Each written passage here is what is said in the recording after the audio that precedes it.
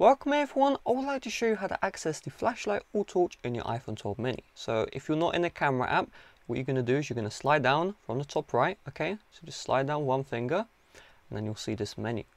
You just tap on the torch, that will turn it on, tapping it again to turn it off. Long press on the torch and then you have a custom slider. So the first bar, low intensity, top bar, high intensity, okay? If you tap on this area here, very bottom bar, that will turn off the torch entirely.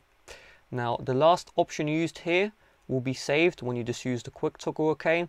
So if you had the high intensity set beforehand, every time you turn on the torch, you see it will be the highest intensity. But if I set this to low, and I turn it back on, you can see it will use the low preset.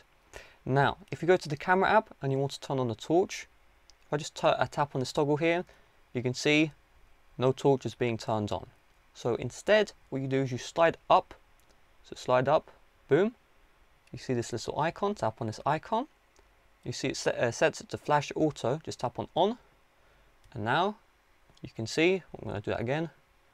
Boom, you can see now it is using the torch in the camera app.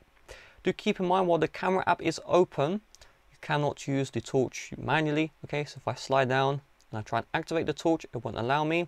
Okay, so you will need to close out the camera app, close out of any app which uses the camera like FaceTime, then try again, and then you'll be allowed to use the torch. So with that being said, thanks for watching. See you guys later. Bye bye.